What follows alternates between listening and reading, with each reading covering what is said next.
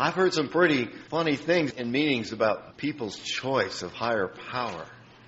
I've heard people say, you could call it a doorknob. You could call it a rock. Let's imagine that you have a great big rock in your backyard. By the way, this is based on a true story that I heard from a guy. He had this huge boulder in his backyard. He said, yep, that's my higher power. Okay. Let's put that to the test. Let's put that rock in the steps. Okay? Came to believe that a rock could restore me to sanity. Step 2. That's interesting. Let's see. Step 3. Made a decision to turn our will and our lives over to the care of the rock as I understood it. Oh, wow. Let's see. Step 5. Admitted to my rock. To myself and another human being the exact nature of my wrongs. Oh, I love this one too. Step 6. We're entirely ready to have my rock remove all these defects of character. You got to be careful where you use this example. You don't want to use this particular example in Cocaine Anonymous, okay? All right. but this is AA, okay? We can do it here, okay? Not use it, talk about it. Okay, all right. Check this one out. Step 7. Humbly ask my rock to remove my shortcomings. Certainly. Okay. Let's jump down here. Look what it says in Step 11. Sought through prayer and meditation to improve our conscious contact with my rock. As I understood it, praying only for the knowledge of my rock's will for me and the power to carry it out. Oh, wow. Oh, boy. We're just so easily amused, aren't we? I need no one to entertain me up here. Me and my mind, we're just having a gay old time. The point is, make sure it's a power greater than you. I used women for a while, and that didn't work very well. 10 meditations for today. 1. I will be happy. I will have no expectations nor will I make demands today. I will give up my need to know anything or understand anything. Instead, I shall pause and seek the will and guidance of God, which will come intuitively, if I just become still and quiet. 2. I will adjust myself to what is, and not try to adjust everything to my own desires. I will take my luck as it comes, and fit myself to the stream of life. 3. I will try to live through this day only and not tackle my whole life problem at once. I can do something for 12 hours that would appall me if I felt that I had to keep it up for a lifetime.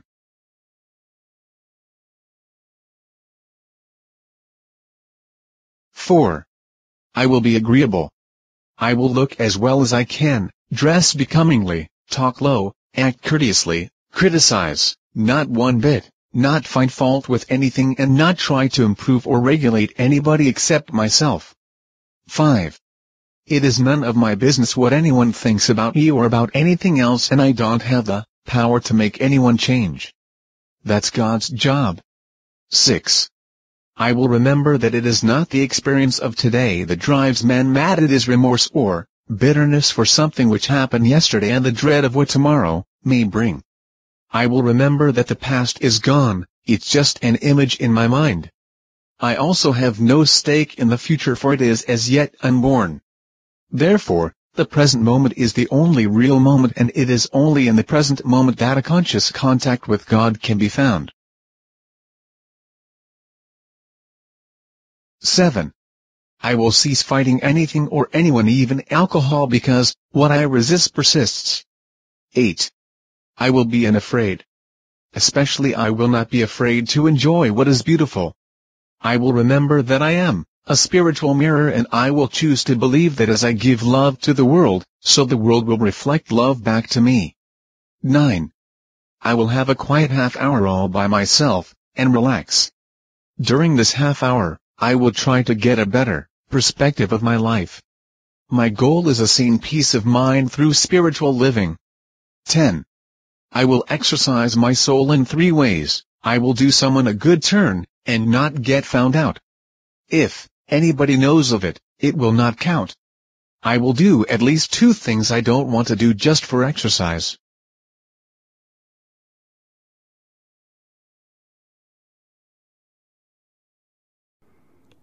Our book is meant to be suggestive only. We realize we know only a little. God will constantly disclose more to you and to us. Ask Him in your morning meditation what you can do each day for the man who is still sick. The answers will come if your own house is in order. But obviously, you cannot transmit something you haven't got. See to it that your relationship with Him is right, and great events will come to pass for you and countless others. This is the great fact for us. Abandon yourself to God as you understand God. Admit your faults to Him and to your fellows. Clear away the wreckage of your past. Give freely of what you find, and join us. We shall be with you in the fellowship of the Spirit, and you will surely meet some of us as you trudge the road of happy destiny. May God bless you and keep you. Until then. Here I was on a Saturday afternoon, alone in the Mayflower Hotel at Akron, Ohio. I walked down to the lobby, strode back and forth. At one end there was a plaque with the names of the various churches and preachers. At the other end of my beat there was a bar room. The bar room was filling up, and so were the people in it. And that buzz, so characteristic of bars, had a pleasant sound to me. Soon I found myself saying, well, perhaps I could go in there and have a drink of ginger ale and possibly scrape an acquaintance to pass away this lonely afternoon. And then I caught myself and thought, well, I have been restored to sanity. I can see I'm in danger. I walked over to the church directory again, thinking, well, now perhaps I had better find an alcoholic that I might talk to. Because at last, I see that I need such a person as much as he could possibly need me.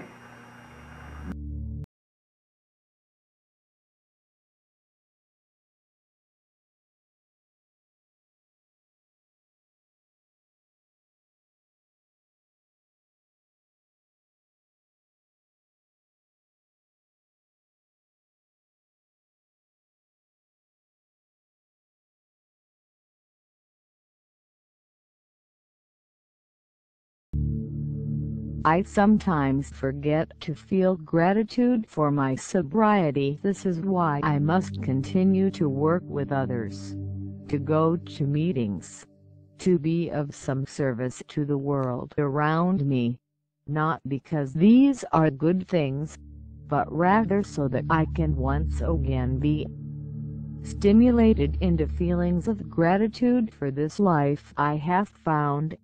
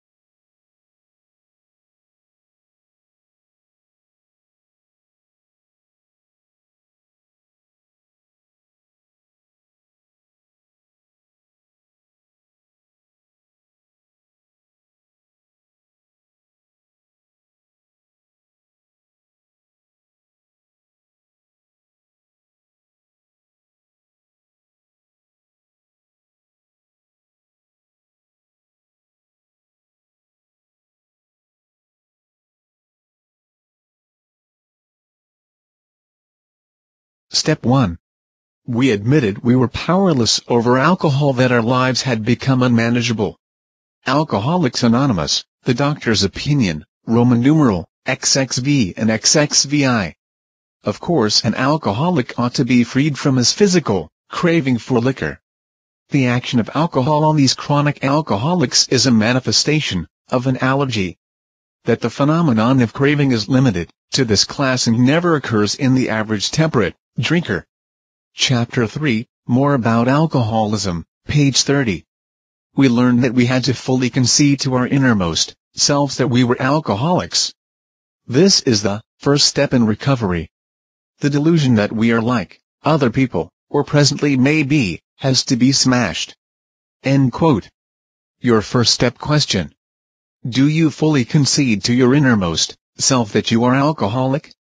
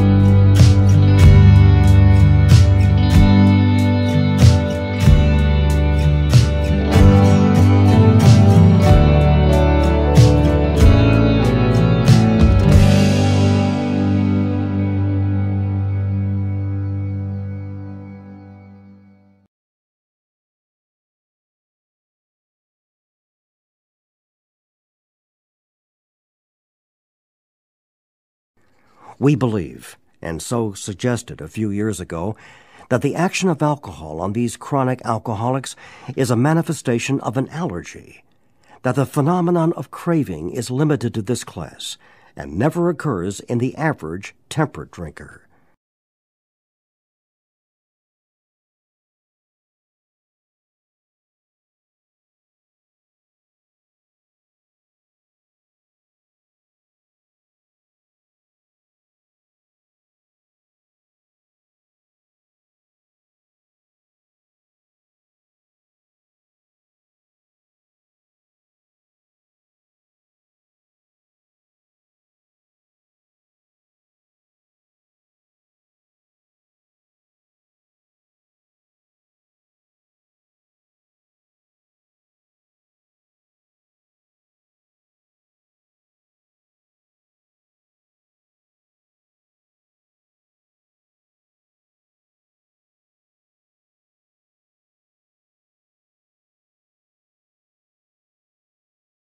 At about 11 o'clock in the morning of the third day, my friend Abby stood in the door. As before, bright and cheerful. I remember being a little suspicious of him. I thought perhaps this time he'd turn on the evangelical heat. But no, he was a prudent man. We chatted about everything excepting drinking.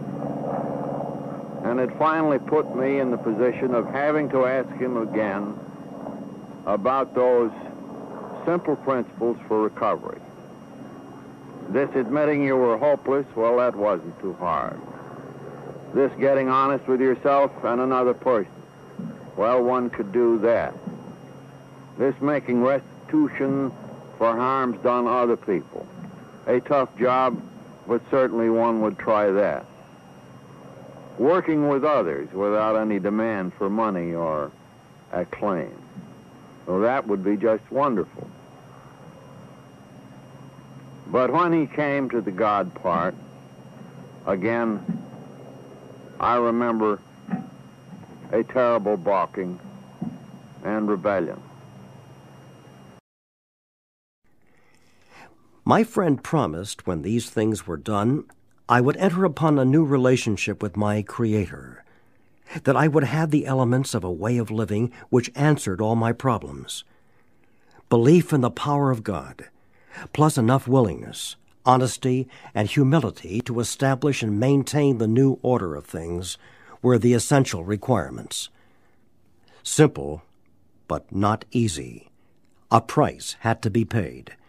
It meant destruction of self-centeredness. I must turn in all things to the Father of light, who presides. And we have ceased fighting anything or anyone, even alcohol. For by this time sanity will have returned. We will seldom be interested in liquor. If tempted, we recoil from it as from a hot flame. We react sanely and normally, and we will find that this has happened automatically. We will see that our new attitude toward liquor has been given us without any thought or effort on our part. It just comes. That is the miracle of it. We are not fighting it. Neither are we avoiding temptation. We feel as though we had been placed in a position of neutrality, safe and protected. We have not even sworn off. Instead, the problem has been removed. It does not exist for us. We are neither cocky nor are we afraid. That is our experience. That is how we react, so long as we keep in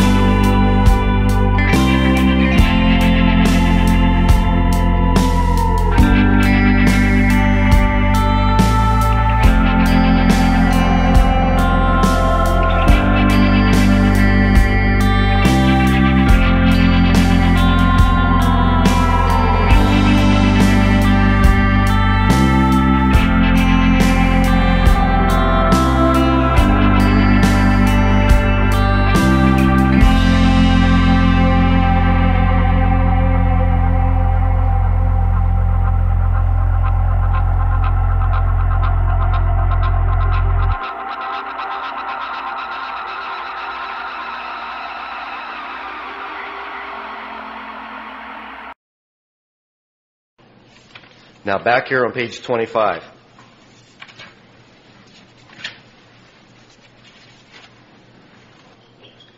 Third paragraph. Page 25, paragraph 3. If you are as seriously alcoholic as we were, we believe there was no middle of the road solution. We were in a position where life was becoming impossible. And if we had passed into the region from which there was no return through human aid, we had but two alternatives. One was to go on to the bitter end, blotting out the consciousness of our intolerable situation as best we could, and the other to accept spiritual help. So here the authors are telling me that there's only two alternatives. Either keep drinking, keep living the way I am, or seek spiritual help. There's no middle-of-the-road solution. There's a way that you can explore that within yourself by asking yourself this question. What would happen to Alcoholics Anonymous if every single member was doing sobriety the way I'm doing it today?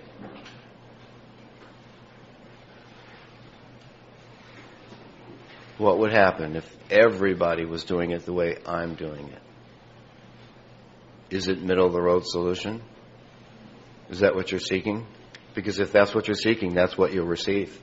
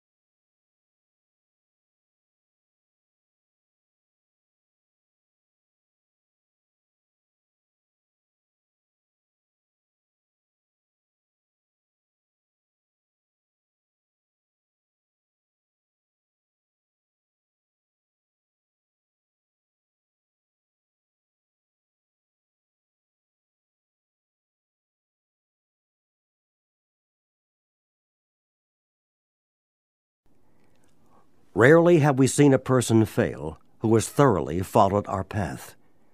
Those who do not recover are people who cannot or will not completely give themselves to this simple program. Usually men and women who are constitutionally incapable of being honest with themselves. There are such unfortunates. They are not at fault. They seem to have been born that way. They are naturally incapable of grasping and developing a manner of living which demands rigorous honesty. Their chances are less than average. There are those, too, who suffer from grave emotional and mental disorders. So here on page 62 in paragraph 1 and 2, what we have is the problem. The problem is my selfishness, my self-centeredness. My troubles are of my own making. We all have issues, don't we, in sobriety? I have lots of issues, too. And you know what mine are? They're on this page. These are my issues. Selfishness and self-centeredness. So, a couple of questions to consider. Are you willing to consider that selfishness and self-centeredness is the root of your troubles? Are you willing to consider that your troubles are basically of your own making? Now, that being the case, I'm going to show you a shortcut. The next time you're calling your sponsor and you want to whine about something, just cut the chase and call them up and say, hey, I want to whine about me, okay? Instead of complaining about everybody else. Check it out. I just conceded that selfishness and self-centeredness is the root of my troubles. And that my troubles are basically of my own making. That being the case, and I bring a trouble to you, who am I complaining about? I'm complaining about me. Is that wild or what? That's wild. And the authors are telling me that I'm driven by 100 forms of fear, self-delusion, self-seeking, self-pity. Now, if I'm driven by self-delusion, how am I going to know if I'm self-deluded? No, it's not a trick question. I'm not going to know. That's like going to a fish and asking it, what is water? It will say, well, it's everywhere. That's how self-delusion is in my life. It's everywhere. In other words, I'm not going to know when I'm self-deluded. Why? Because I lack power. That's the reason I repeatedly go through the steps and maintain the disciplines of self-examination and rely on people around me to hold me accountable. Because I'm not capable of knowing when I'm self-deluded if I'm driven by self-delusion. See what a trap it is? Yeah, I know what I need to do. I know what's best for me, certainly. I don't know what's best for me. I still don't know what's best for me today after 20 years of sobriety. If I knew what was best for me, I wouldn't be maintaining these disciplines.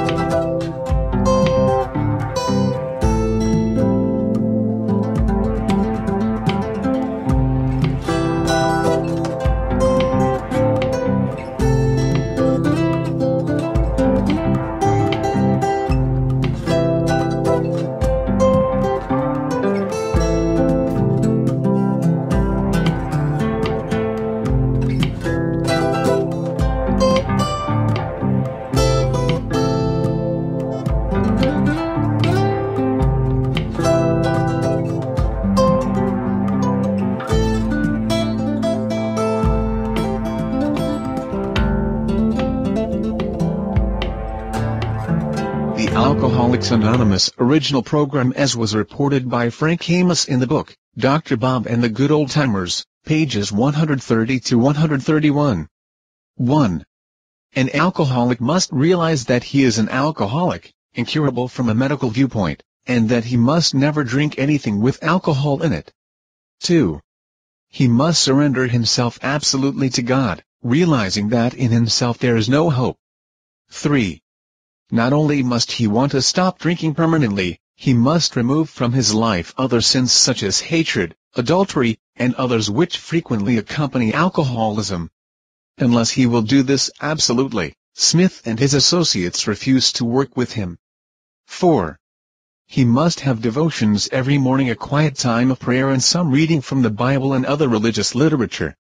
Unless this is faithfully followed, there is grave danger of backsliding. 5. He must be willing to help other alcoholics get straightened out. This throws up a protective barrier and strengthens his own willpower and convictions. 6. It is important, but not vital, that he meet frequently with other reformed alcoholics and form both a social and religious comradeship. 7. Important, but not vital, that he attend some religious service at least once weekly.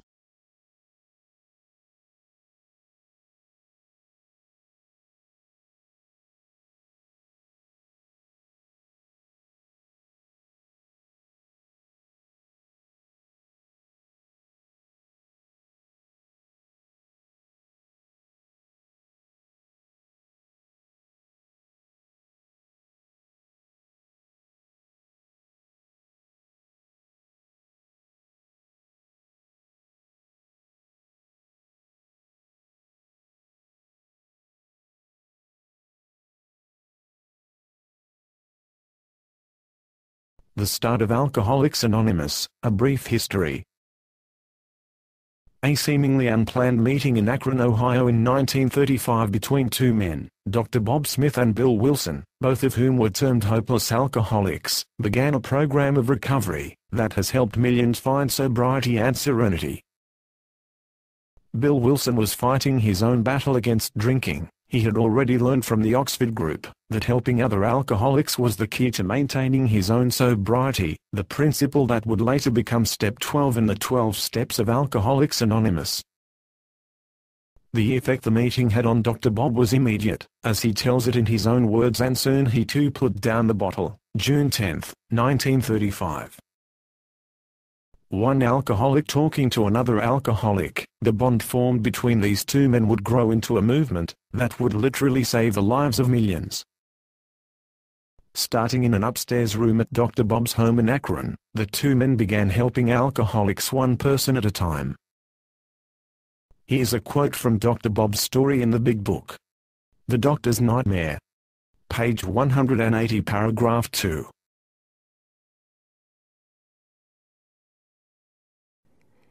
The question which might naturally come into your mind would be, what did the man do or say that was different from what others had done or said?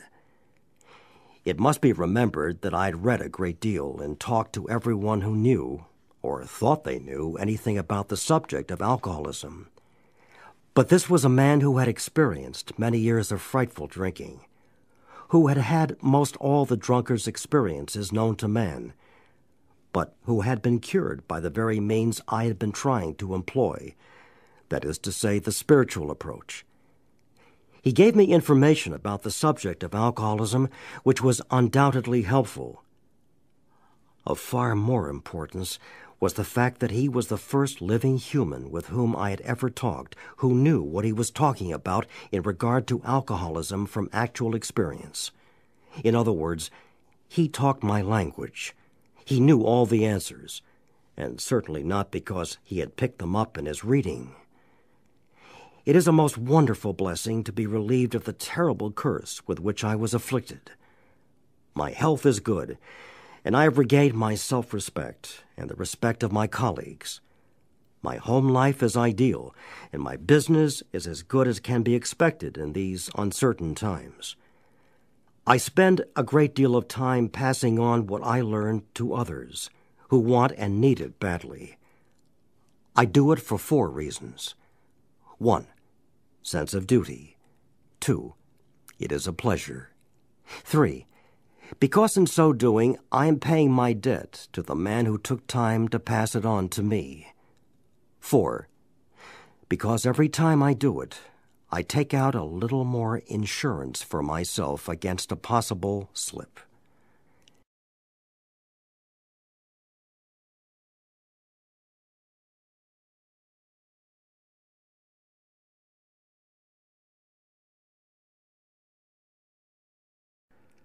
We were having trouble with personal relationships. We couldn't control our emotional natures. We were a prey to misery and depression. We couldn't make a living. We had a feeling of uselessness. We were full of fear. We were unhappy. We couldn't seem to be of real help to other people. Was not a basic solution of these bedevilments more important than whether we should see newsreels of lunar flight? Of course it was.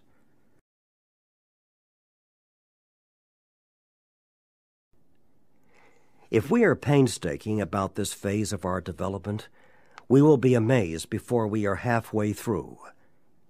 We are going to know a new freedom and a new happiness. We will not regret the past, nor wish to shut the door on it. We will comprehend the word serenity, and we will know peace. No matter how far down the scale we have gone, we will see how our experience can benefit others. That feeling of uselessness and self-pity will disappear. We will lose interest in selfish things and gain interest in our fellows. Self-seeking will slip away. Our whole attitude and outlook upon life will change. Fear of people and of economic insecurity will leave us. We will intuitively know how to handle situations which used to baffle us.